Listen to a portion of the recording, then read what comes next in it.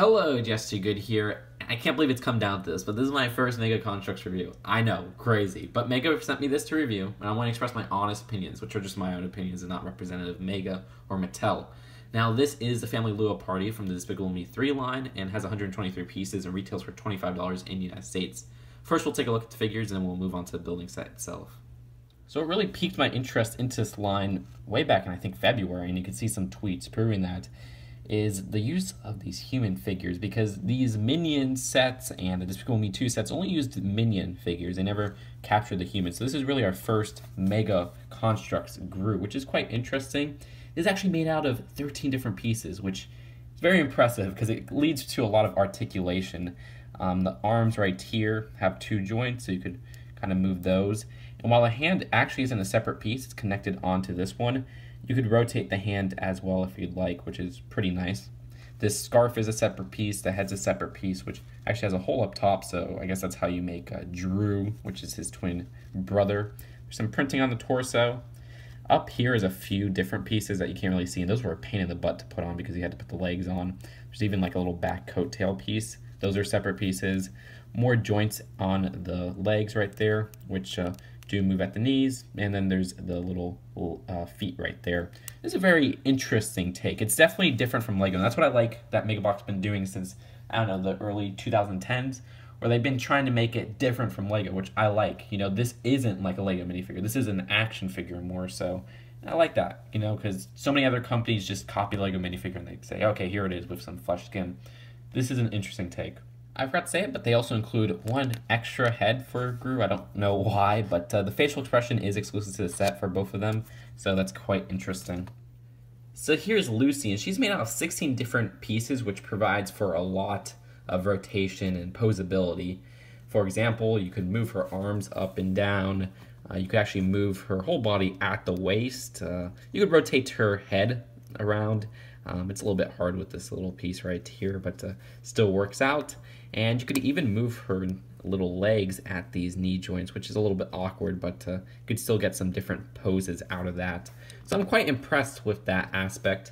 I also like the material they use for different pieces. For example, this little skirt right here is more of a rubbery piece, but the actual build of everything else is more of a hard plastic. The only thing is that the plastic is a material where it looks like maybe a little bit too light, too much light can pass through it, and it makes her look a little bit too tan. Gru has a little bit of this problem going on, but his coloring looks a little bit better than Lucy's, so I'm a little bit disappointed with that. But other than that, it's a pretty cool figure for just how much customization options you have and how much different poses you can make. And also, I like this little drink right here, which you actually do get more in this set from my understanding.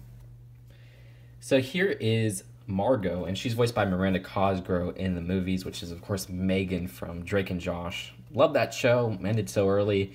Now Drake is living a life of ruin, 500,000 in debt, and not being invited to Josh's wedding. Very, very sad.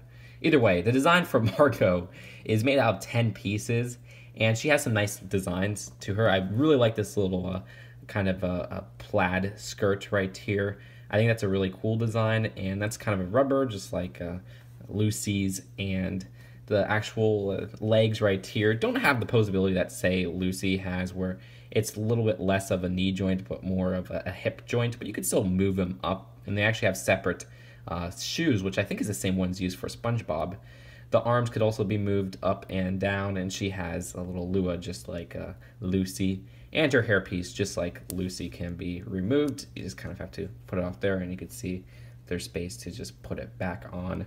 I think she does have the same problem as Lucy, where the skin is a little bit too tan, and that might be a quality issue. But other than that, I mean, it's a really cool representation of the figure. Like I said, I like that these are different from Lego. They're not trying to be Lego. They're trying to be these little action figures, and it provides for a lot more posability and customization, even though I like the iconic design of the Lego minifigure more. The design for this little ukulele is actually, right, that's a ukulele? It's pretty neat. You could use it with a Lego minifigure, and you just kind of hold on to that part right there. It has a nice printed part on the part with the strings and everything. So a very cute little design for Margo. So here is Edith. Pretty cool design. She's kind of like the sister who doesn't do anything in the Despicable Me movies. I mean, she doesn't have much to do. Usually Margo and Agnes gets the spotlight. But I do like this figure because of this hat piece right here. I think it's a really cool kind of hat design where they have the hair sticking out and they even have a little bit of lines on the back. It's a really nice mold. And then you could actually, of course, place the hair of, say, Margo on her, and you've got a totally new character right there. So I think that's quite adorable. Other than that, the design for her little lure right there is the same design as the one for Lucy. It's just a new color. And she even has a little bit of a rubber skirt, just like all the other girls. So that's really it for Edith. And the last of the girls is Agnes, which is probably the most popular character in the Despicable Me series that's a human. I always see her like shared around besides the Minions themselves, which are annoying little creatures. But the design for her is actually made out of 7 pieces, and her hair piece, just like all the other girls, can be switched around, so you can make a new character if you want. But the look on her face is quite adorable, and in the movies, you know, they kind of play her up as this adorable little girl. The design for her face is actually different from the other set she appears in because she is the only other girl character that appears in another set, so that's quite interesting. This little legs right here is actually one piece. You can't remove them or anything like that, but you can move each one individually if you want to. So that's quite cool, and I like how that turned out. But yeah, that's it for Agnes. Pretty cute little figure. And the minion of the set is the one I pulled from the blind bag series. I mean, these are kind of interesting because of how customizable they are, where you could kind of remove the eyes and switch out the little mouth, head piece, and you got a totally new character. So I do like that. I just don't really care for the minions in general. They're quite annoying and they appear so many places. And it's still so odd that they have a little bra, coconut bra. Why do they have that? I don't know. But yeah, that's it for the minion of this set. So now let's get into the actual building set. So here's the build of the set all together. Now let's take a look at each section. So here is the little juice bar section, probably my favorite section. You have a minion dancing on there, but kind of put Margo on the side. But Margo is kind of blocking the play feature where you could tilt the juice bar forward like that and just everything falls down. I actually like how it's built because it does use some pieces that even Lego wouldn't do. Like this long little serving spoon, I guess you could say. That's a neat mold, and this big bowl right here is also kind of cool. And they give this little drink right here, which is a little bit different from the one that Lucy was holding, and because it has this little stud up top. So I actually like that as well. And even it looks like maybe a champagne bottle or something. And this build for the little tree is quite nice as well. And that has just one whole mold for the trunk, and then this separate mold for the top kind of branches. And you can see it connects, and there's these little lights connecting it. Another kind of cool piece that Lego doesn't have. And on this side right here, it seems like they probably reused this section from a Lego SpongeBob set or whatever, because these pieces right here have this nice kind of, I guess, print on it. And you can see how that looks right there.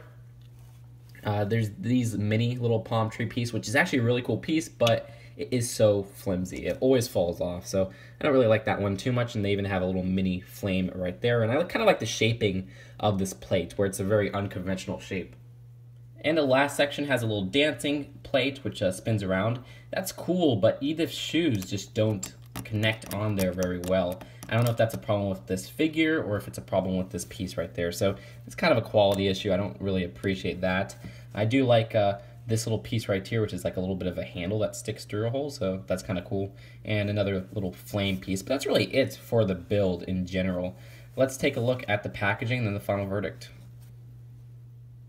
So here is the front of the box and the back. I have to say the material is kind of interesting because it's more of a harder material than they use for Lego boxes. So I like how it is kind of different, and they show a lot more information and writing on the back than a Lego box does. And this is also the instruction booklet, and it's so much more bigger than a Lego one. It almost feels like a comic book. Inside they have a nice little checklist of all the different figures and sets. I do like that, whether it's Lego or Mega Construx. And the back shows some of the play features and then a little advertisement for some of the other sets, which is quite cool. So look, it's weird that I'm a Lego fan and I'm reviewing this, okay? That's weird, but let's get past that because the design of this set I think is really good in terms of what you get for the price, which is $25. This is something Lego wouldn't do, where they put all the main characters in a set, and they even throw in an extra character, a minion. And I like that, you know. When Mega Bloks does something different from Lego, I think that's when they excel the best. you know, and they're really doing something different from Lego. These are action figures that kind of fit the brick scale, and I think that really works to their advantage because you got a lot of posability, and nobody can really say, oh, this is a copy of Lego, because Lego doesn't make these types of figures, and that's okay because I love the Lego minifigure to death, and I will always love the Lego minifigure better than any other action figure out there, but I like how these came out, and I like that there's something different. So I do recommend this set, especially if you're a fan of the franchise and you like Lego. Try it out. Just buy one set, and this is a one set I would recommend because the actual Blind Bag series doesn't really have the main human characters, but this one has the main human characters and a minion thrown in, so it will really attract people there. So that's it for now. Hope you guys enjoyed this review. Let me know if you like Mega Bloks after seeing this video. I'll see you guys later. Peace out. Bye.